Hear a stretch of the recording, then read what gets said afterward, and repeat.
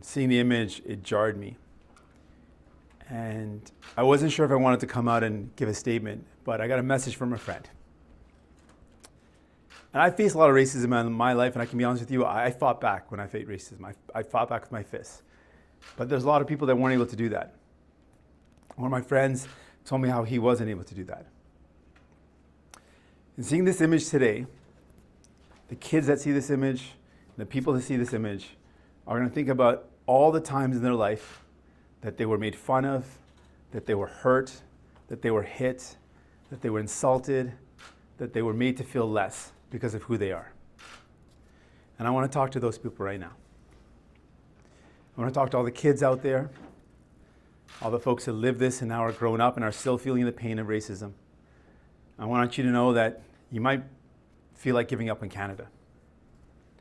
You might feel like giving up on yourselves. I want you to know that you have value, you have worth, and you are loved. And I don't want you to give up on Canada, and please don't give up on yourselves. There's so many people in this country that believe in taking care of one another. I know it's hard to believe right now, but there are. And together, we are going to come together and take care of one another.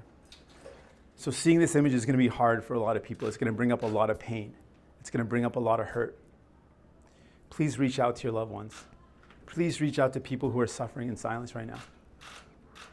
Please let them know that they are loved and they are celebrated for who they are. Like all Canadians, I was extremely shocked and disappointed when I learned of Justin Trudeau's actions this evening. Wearing brownface is an act of open mockery and racism. It was just as racist in 2001 as it is in 2019. And what Canadians saw this evening is someone with a complete lack of judgment and integrity, and someone who's not fit to govern this country. Well, it was deeply shocking. The photo itself, when I saw it, I felt physically ill. It is shameful that that event ever occurred, that it was in a photo.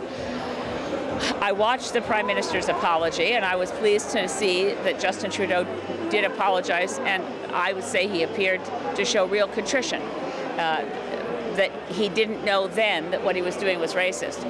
I still find that troubling because he was a grown man and a school teacher, and how could you not know that that was racist? So he will have to demonstrate that he's prepared to model the highest level of conduct in solidarity with marginalized people, demonstrating a commitment to social justice and human rights and inclusion and diversity in a way that goes beyond image and walks the talk.